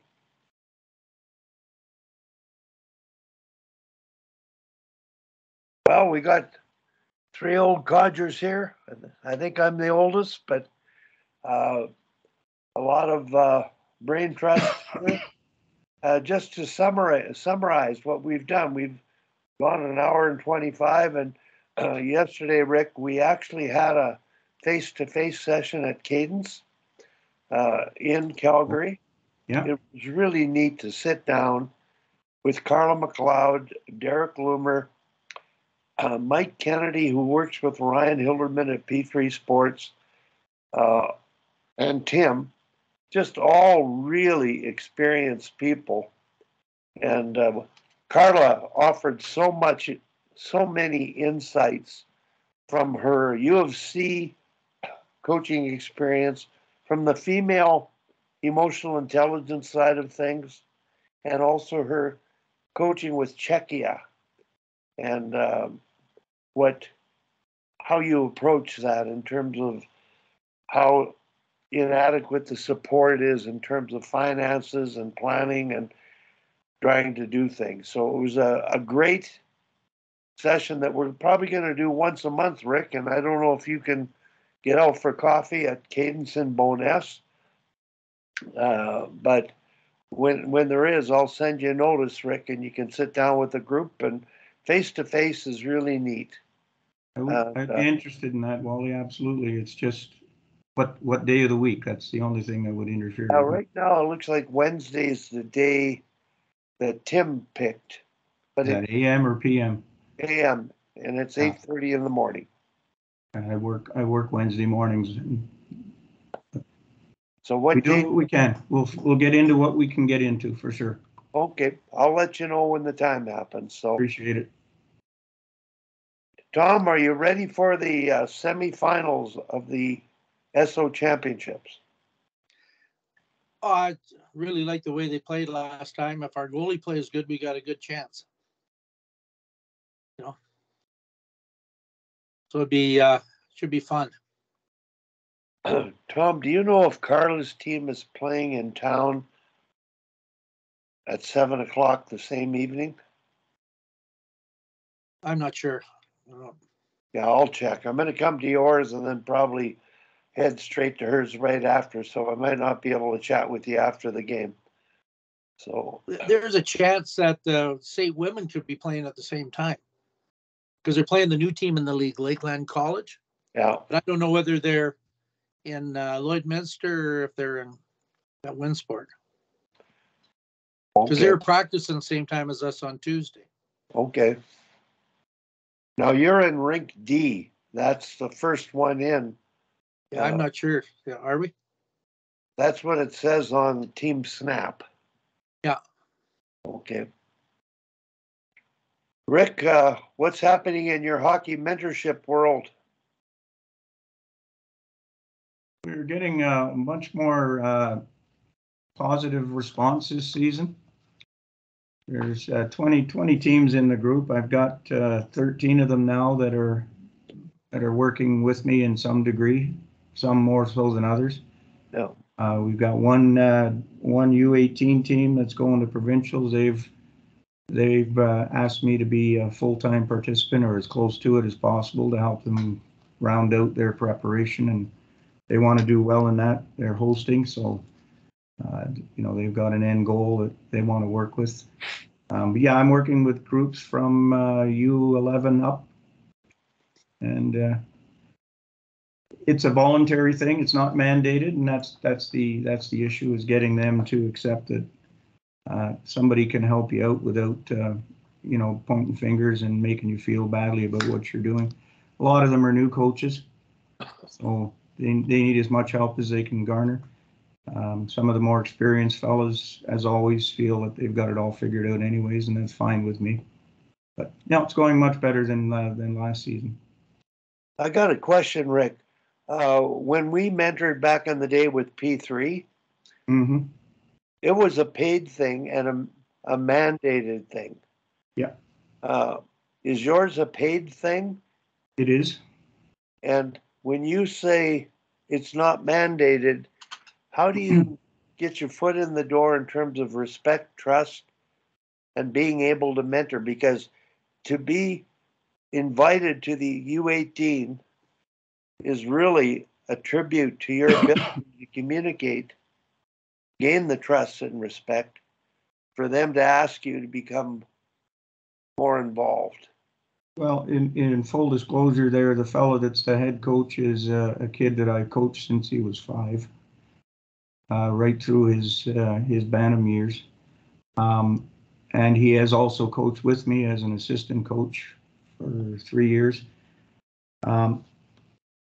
Interestingly enough, on that subject of gaining the trust, it's the assistant coaches that you need to also take into account. I've had a situation where I was invited in by a head coach, and as soon as I got involved, the assistants went and stood in a corner by themselves, and one of them actually told me he didn't believe what I was telling him. So part and parcel of what you deal with.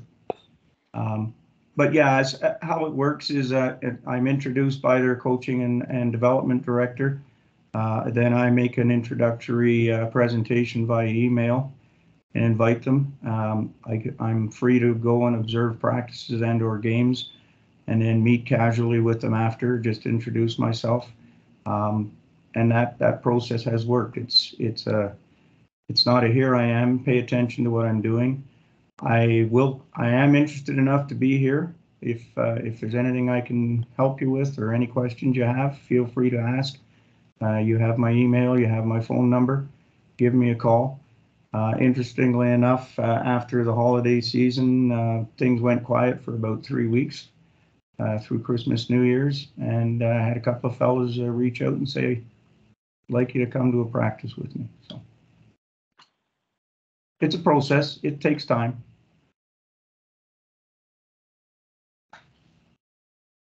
I'm just writing that down. The fact they've asked you, that's trust. That's amazing. Because I don't think I've reached that stage yet. With anybody. I've gone out, been invited out, but this year it's with Tom. It's like we're just friends. We talk all the time. I did the mission statement exercise for Tom, and I've got a copy of it that I really believe it sort of kept the team together of parents and provided a lot more support.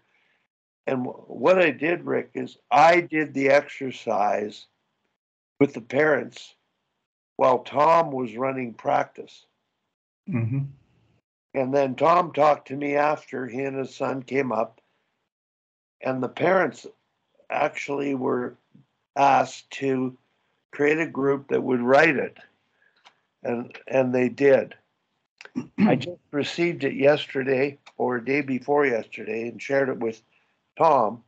But that was huge because standing in the stands watching Tom's team play to qualify for the semifinal, I sat with the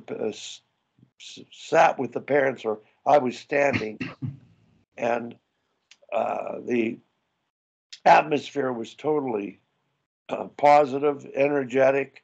They were coaching in the stands and cheering and repeating. Tom's video had done a video on forecheck and as well attack triangle, and they were shouting cue words from the stands from miles away that the kids couldn't hear, but it just, the idea of him sending that video out, the beginning of the season, at that age, U13, before that, all of the parents coached. This year, there's no parent coaches. Now, Wes's team is all parent coaches, U13. But Tom's staff is Cassie Campbell and his son, and they didn't need coaches. And there was quite a resentment. So Tom has coaches to look after the doors, and they're involved that way, but it's a much better climate for him. And I'm going to mention this to you, Rick, parent versus non-parent coaches.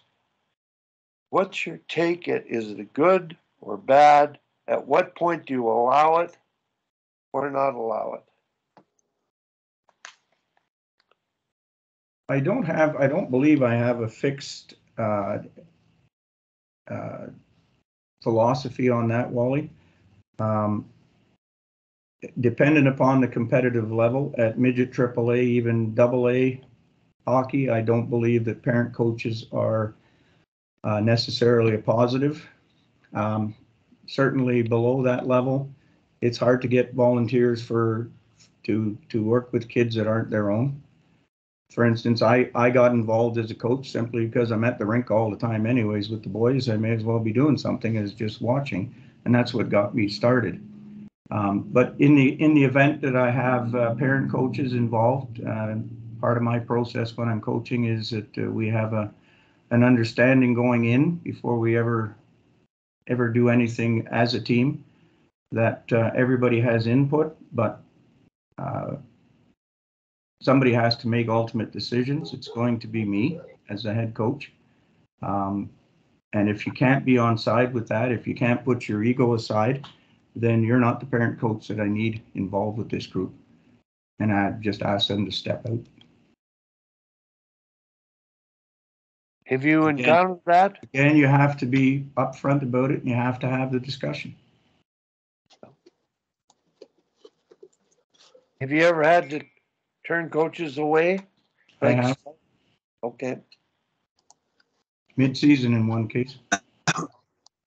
Okay. Well, I'll give you a little background on what Wally was saying is their backs were up, some of the parents, but they wanted to coach. And I didn't know any of these people, right? And so I'd said a thing, well, if we're short, because 3 is all we don't need. There's only 15 skaters on the team. But if, short, I asked somebody and they got together and sent me a letter saying, well, we need 2 weeks notice if you need somebody. Well, I mean, I need somebody because like sometimes my son says the client just came in, I can't come to practice, and so anyways, that showed how their backs were up, right? Yeah. And there was 6 or 7 of them wanted to coach, and Wally came in and did that. And before that, they resented. You could tell there was a resentment when you'd walk around the rink. And after Wally did his exercise, it was a 180-degree turn, and they were positive. And I was putting different parents on the bench, and then I got things saying, oh, they have to be registered with your team and all this, blah, blah, for insurance and all this. So there's 2 parents that come on and they'll open the gates, one the forward and one the D. And I had one of them come on the ice with me. Either Jim or Cassie could come and get to practice. But it's worked out really nice now. And what Wally talked about is I was teaching the team play, and I thought, I know there's so many different ways to forecheck, right? And different views of how you play in your end, etc.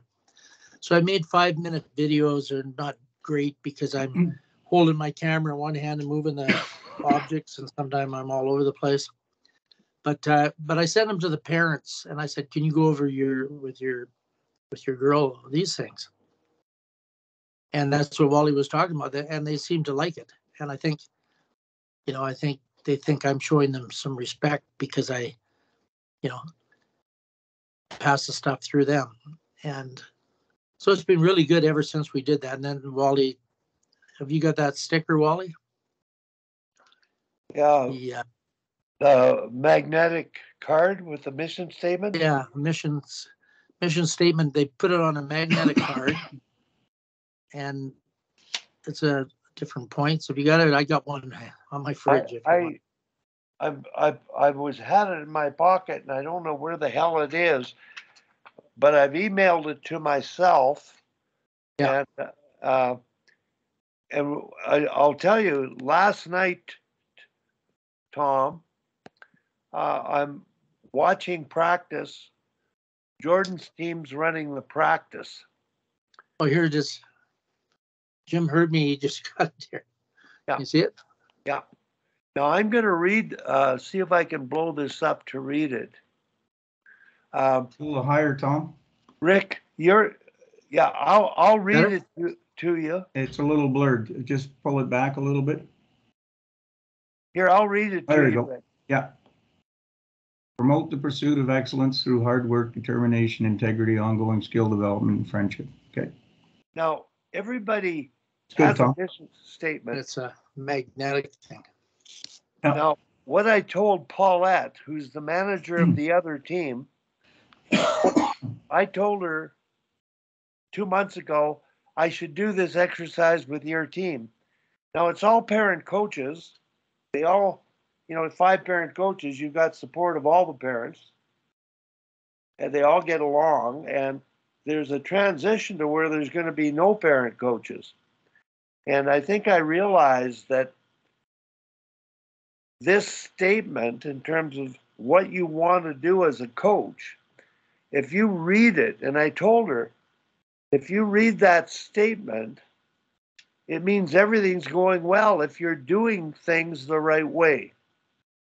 But if you're shortening the bench, if you're yelling at kids,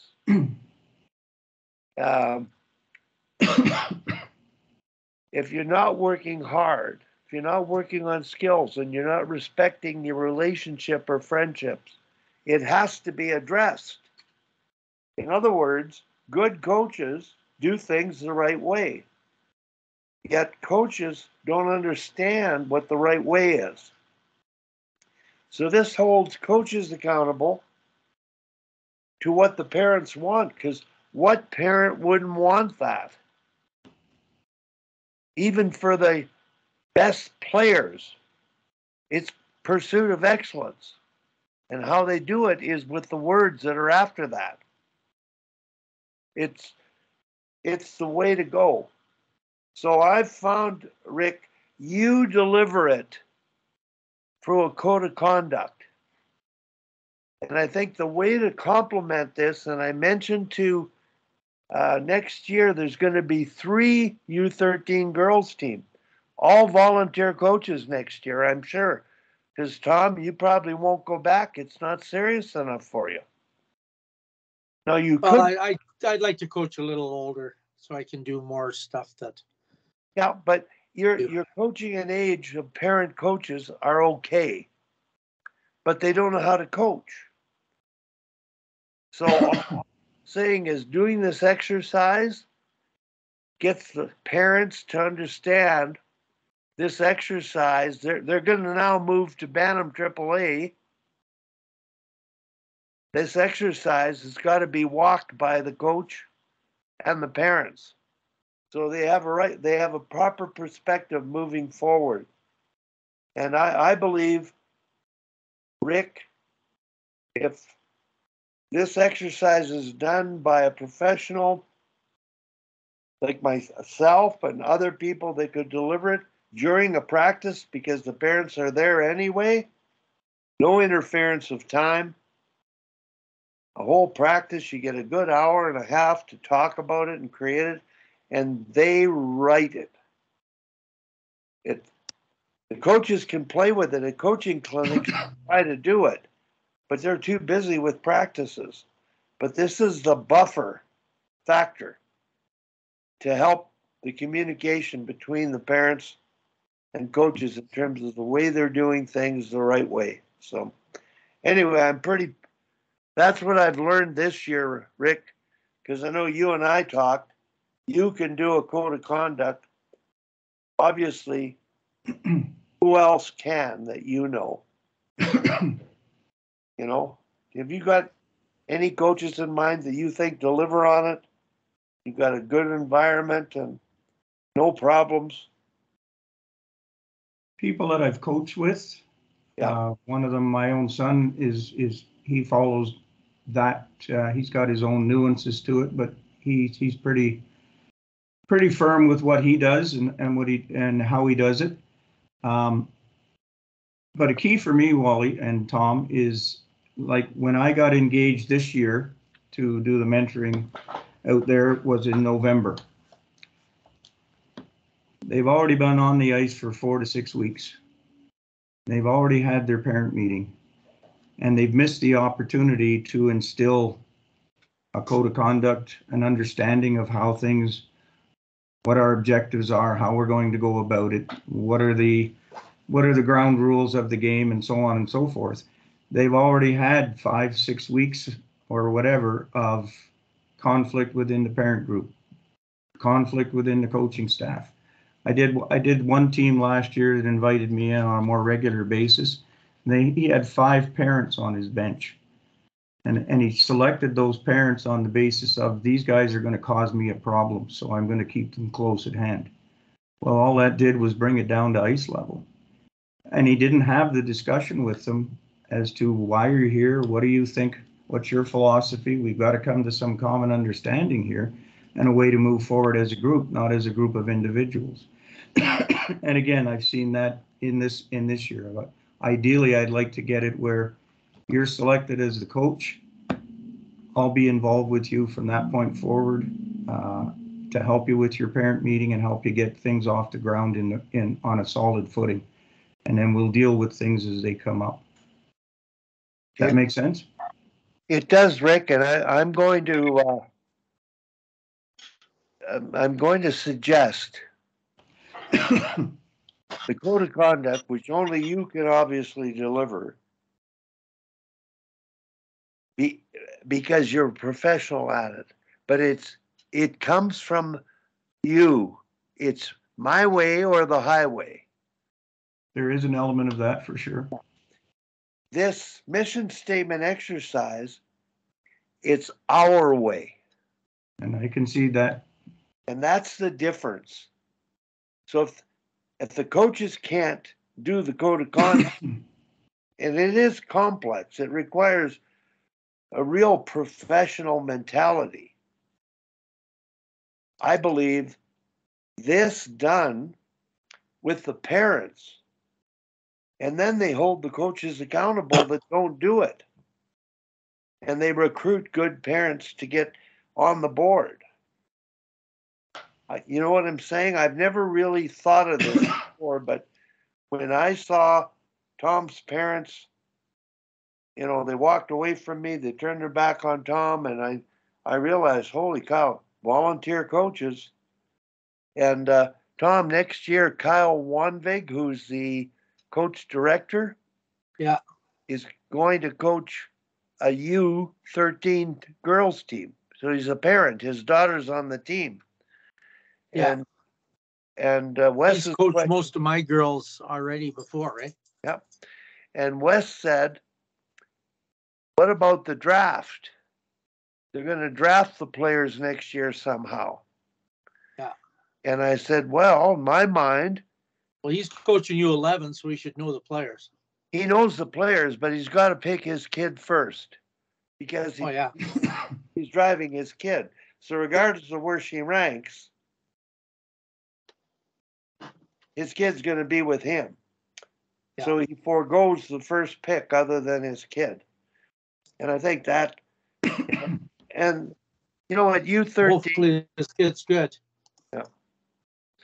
Well, I'm pretty sure she'd have some genes that would, you know, and it doesn't matter. If you're a good parent coach and you fulfill the mission statement exercise, the support for the technical, it comes from Rick. Most of your work is related to the technical, is it not? I'm sorry, run that by me again, Wally. Well, I'm saying I talk about behavioral coaching, which is the mission statement exercise and integrity and consistency.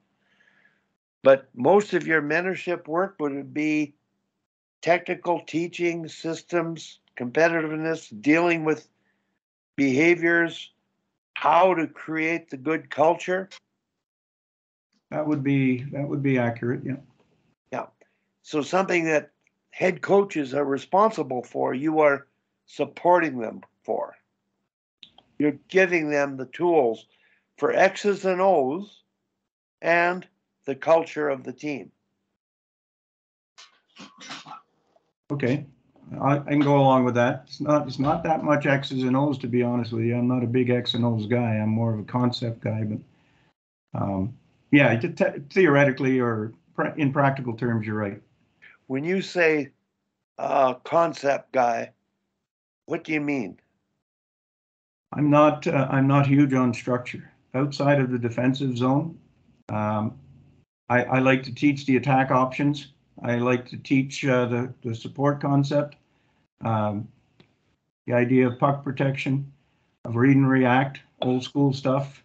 In fact, I'm actually using, you remember the old goals series? Yeah. I'm using both those as a basis for a lot of the stuff that I'm putting out there, because I send weekly submissions to all the coaches with just some thoughts and some things you may or may not want to use or incorporate in what you're doing. A little bit of background suggestion. Excuse me. So as far as power play goes, I'm not keen on teaching the umbrella or a 1-3-1 or whatever you want to put. It's about puck movement and foot movement, keeping the penalty kill off balance by keeping the puck moving in the zone, causing them to make decisions, causing them to make mistakes, and then exploiting them when you see them. See, to me, Rick, that's X's and O's, because that. I don't consider that X's and O's, because to me, X's and O's says you need to be here and you need to do it this way. No. X's and O's for us is, how do you play in your zone? What's the picture on the power play and the necessary movement and puck skills? How do you work on those and improve those and teach those? Well, and that's the other part of what I'm doing, Wally, is the details of the game. How to properly execute a pass, how to properly execute a reception. Yep. Not just throw it out there and hope he can find it somehow and grab it. The difference between a shot and a pass or a clearing attempt. Yeah. Working with a purpose. What do you intend to do here? Why are you intending to do it? What caused you to make that decision? And then make it work. Yep. That's the things. I'll give you an illustration, not to cut you off, but the one team I'm working with full time now, he sent me his practice plan for last night. I sent him back some suggestions for emphasis. This is a U18 team. He's a parent coach. And I asked him, if you mind me doing this, just let me know and I'll back away. I don't want to be too forceful here. He came right back to me and said, I don't mind in the least. And I showed what you said to my son.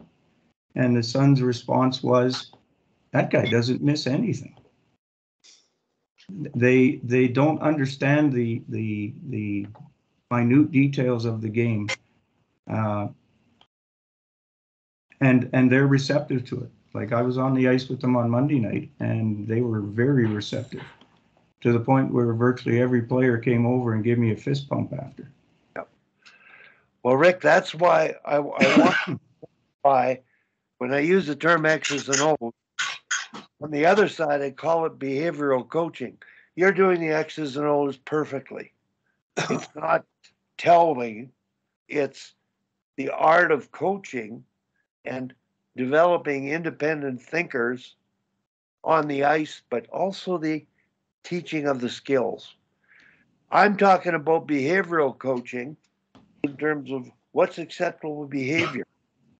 And your story years ago, when you didn't want the players driving is an example of behavioral coaching. Yeah. Trust and respect of a rule, shift length and the purpose of that rule, disrespectful behavior, a bad penalty. I call that side of it is behavioral coaching, which influences, if you do that right, and you do X's and O's, you get fist bumps.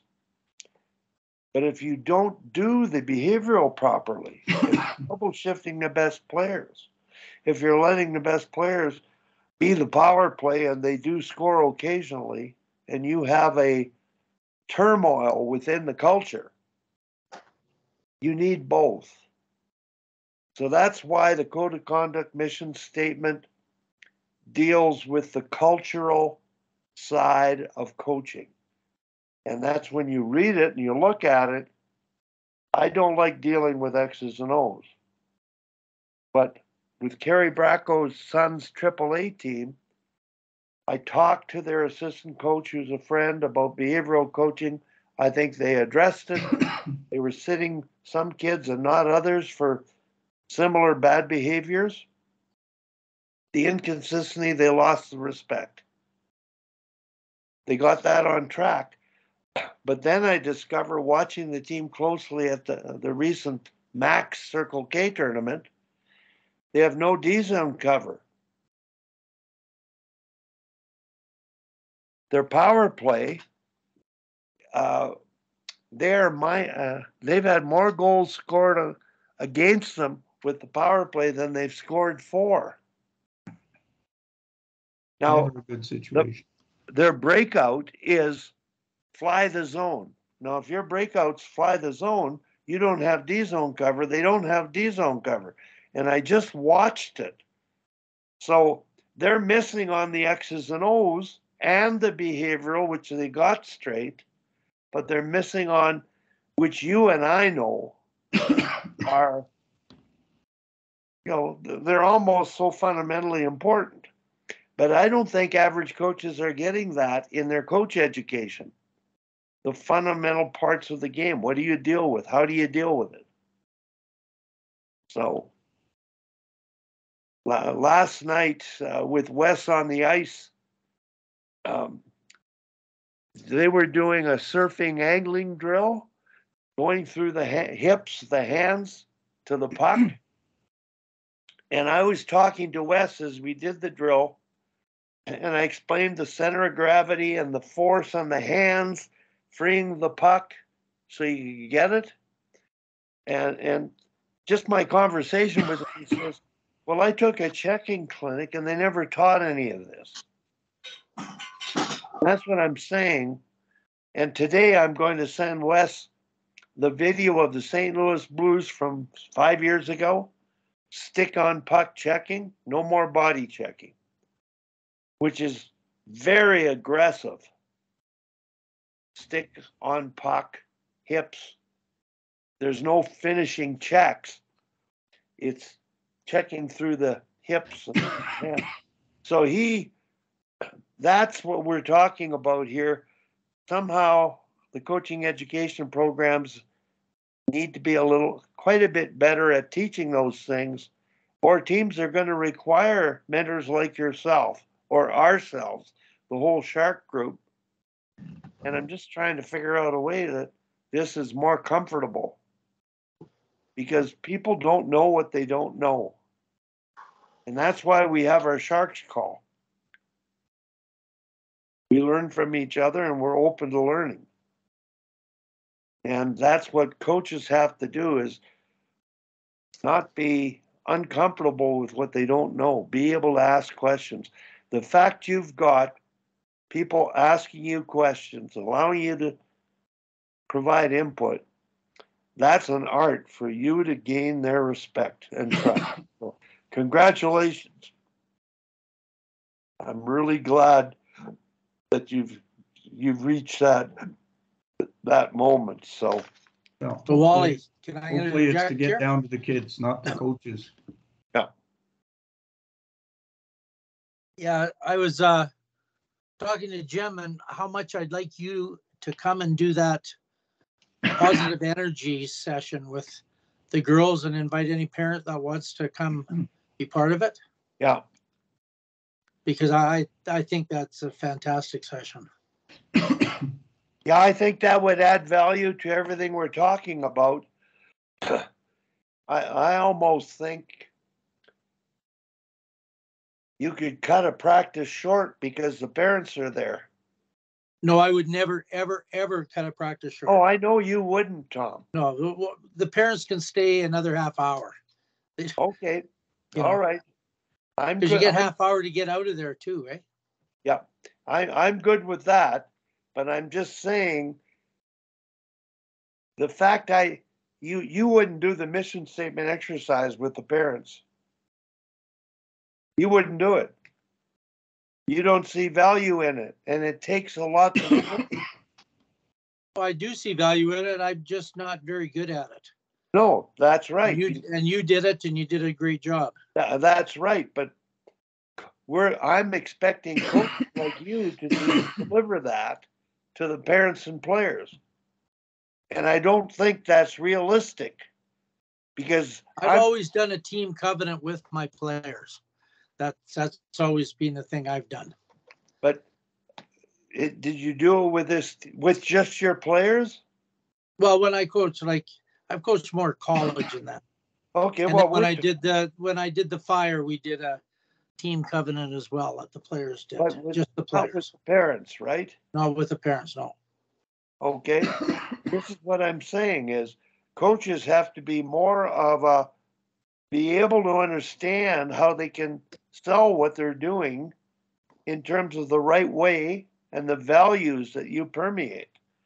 So if you can't do that and you know the value of the arm strength with your team, the value of that with your team reinforces doing things the right way. You're going to be more positive. You're not going to yell at kids. You're not going to shorten the bench. It is a decent statement. I think it's a great second step. I never thought of it. The arm strength exercise is a great follow-up after a practice at Ectus. You got the big boardroom, you come up. It doesn't take that long. It's a great session. You pick a time and a place because I think if you experiment with that before, boy, I'd like to see if Wes and Paulette could come because Paulette is the power of the association. Oh, yeah. And trying to educate those coaches of those three teams means that all the parents and players are going to do things the right way. And it'll be pretty hard for some to do things the wrong way at Bantam AAA or Midget AAA. Yeah. And I never knew about the mission statement. And when I coached those levels, the team covenant worked really well. I didn't have problems. You didn't have the same situation because they knew it was non-parent coaches, right? So it wasn't kind of like an issue, so it was but the mission statement with this set of parents was a terrific thing. And probably something going forward that I'll do with parents. If I ever coach again, I don't even know if I'm going to ever coach again. So when I think of the Midget AAA girls that you didn't get the job back for, had we done that, but you came in midstream. Yeah, but Wally, it had nothing to do with anything. That board was there that didn't even know I just won the silver medal. They looked at my gray hair and said, "You're too old to coach these people." Oh, no, I know that. But when you started the season, I walked in as provincial silver medalist. I took over the team. We went 11-1-2. And I'm in there and they're saying, "Well, do you think you can work with girls this age?" So I just did. Yeah. No, you can't. Like to me, it was shocking. But you're trying to prevent the boards to not understand what you're doing the right way. And I think by getting educated at this U13 level, I learned a lesson on the mission statement exercise. So Yeah. did you, because those parent coaches, you might not have finished the season. Yeah, you never know. It wouldn't have been as much fun as it is No, now. it wouldn't be fun at all. Now it's really fun. You add the arm strength experiment to that, it's a slam dunk. So moving forward, I have one group of parents, and if I can do it with Wes's at the end of the year, not that he needs it now, because he got 5 parents and staff, they all get along, but you know, they don't. Wes has to tippy toe. It's like Chris said, or Rick said, one of the coaches was yelling at the players because of the change that they were making. He didn't want her to go out until the player came off. And he yelled at her. The manager saw that. That's not the mission statement exercise. That had to be addressed. And that's just bad technique. You let the player on and then you come off. Yeah, but that's standard hockey procedure. Well, that comes under the X's and O's of coaching, but the behavioral side is wrong stuff, wrong time to yell at a kid, and wrong thing to expect of them. And when you yell at them and you read the mission statement exercise, they violated it. So now you got a head coach dealing with 2 or 3 other coaches, and I'm trying to help. One of them walked away at the end of the last game that I was at because I thought I was comfortable enough for them to try asking a question in the room. When you're done a game, Tom, have you ever, like I've been in the room with you guys, before you guys say anything, I'm suggesting this, experiment with, girls, what did we do well? We do that every game, Wally. Okay. Every single game, that's what we do. Well, when I start off with a question, what do you think? Yeah, well, the 2 questions are, what do you do well? What can we do better? And then the coaches chime in. Well, with Rick, with Wes's team, I've just gone in and they've done all the talking, all positive. But then one of the coaches, when a game they won, he used the but word. He says, but we have to do this better. And I just thought, oh my God, it was such a positive atmosphere, and he's going with the but word and an improvement thing. I said, be careful. It's an art. At what point would you do that? Everything was so positive, and the last thing said was, well, we've got to get better at this. So I'm just saying, if they say that, okay, but when you win, you really leave there feeling pretty good. When you lose, find out what you liked, what they noticed, and then what do you have to improve on? What do we need to get better at? You haven't put them down. So that's an art.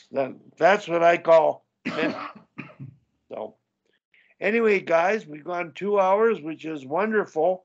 I had no idea what we would do today, but next week I'm going to have a goalie person on, and if you want to invite anybody else to join in, I think it'll be a great session, and I'll send out and edit the portion of this to him. So, Tom, we'll see you Friday at Winsport. Yeah, that should be interesting. Cassie won't be there, eh? No, she's got that hockey day in Canada. Yeah. She went down Southern States first because she works for ESPN. Yeah. She did something, and then she heads to Owen Sound, I guess. And Lanny will be there too. Lanny played with us the other day. Yeah. And he said he's going there too. That's why his brother always skates with us, and he comes once in a while. He just want to get in the ice because he's in an alumni game. Yeah. Now, here's a question with Cassie. her and her daughter have the mentality that Cassie's the reason you've lost games. When she's not there, you win games. Well, not every time, just recently. No, I know, but you've heard what she's saying, you know, and her daughter said it because she's saying it. She said to me twice, every time I come, they lose. And it's not every time, but But we went over quite a text thing after the game about it. yeah. It's got a lot more to do with our goalie letting in softies and not letting in softies than anything, because Cassie's great on the bench, to tell you the truth. Oh, she's a wonderful coach. Really positive, knows the game. But you do feel bad when, every time you show up in the last 6 games of probably 3-3, and when you show up, we lose. But it's always because some soft goals went in. It has nothing to do with. Oh yeah. With anything, because Peyton, she made that one save. The whole net was open on the side. I could see it. I couldn't believe it. And the kid fires, and somehow her leg is out there and stopped the puck, because they would have tied the game up, eh? So, she was on. The game before, she let in a dribbler from outside the blue line. She went into the butterfly. Somehow it goes between her legs. It wasn't going fast enough to hit the back of the net. Yeah, I was there. So, it's, they're 11-year-old kids. It's up and down like a yo-yo, eh? It was a breakaway, Rick. And this great young player fell down, lost the puck, maybe 30 feet from the net. But the momentum of skating with the puck, it went between the legs of the goalie into the net. It was the most freakish, strangest goal I've ever seen. And he ended up running over the goalie in the process, or colliding with the goalie. Anyway, guys, good job. Thank you very much, Rick, for coming on. You added so much to our group tonight. Hey, good seeing you, Rick. Yeah, well, I'm going to be more regular now, so I'm pretty pleased with that. So. Okay, and I'll talk to Tim about a day other than like Mondays. I prefer Mondays. Yeah, my free days are Thursdays and Friday mornings, Thursdays, Fridays, Wednesday afternoons. Into this. Tuesday morning's better for me. Yeah. Don't gear it around me. I can make it great. Rick? Sorry? How are you for Tuesdays? No, Monday, Tuesdays are my full days, and a half day on Wednesday, and then I'm free. Okay. So don't lose too much sleep over figuring that out. If I can make it, great. If not, yeah, I'm gonna leave it with Tim. It looks like we've got a Wednesday thing going, and we did it once, and that might be the thing they're gonna do. And is that when you're working at the dealership? Yeah. Okay. All right. Yeah, I can do what I did before. I come for 75 minutes and then drive up to Crowchild. It's only 10 minutes from there. On Wednesday? Monday, Wednesday. Yeah, I play at Crowchild. Okay. Well, I'd like to get Rick there once because the practical value of what he brings. Rick, we got a group that gets going on, I understand it, but it's all about the NHL and it's all about international hockey at the World Championship level or the CIS level. And I think what you would do is bring a common sense point of view to everything we talk about, because it really is common sense. I think that particular group wants to talk about that kind of stuff because that's where they're coaching. Yeah, that makes sense. But I like the idea of bringing it, making everything they talk about practical. And a fantastic session last week. Well, we'll see where we can fit in. Okay, guys, gonna shut off my record.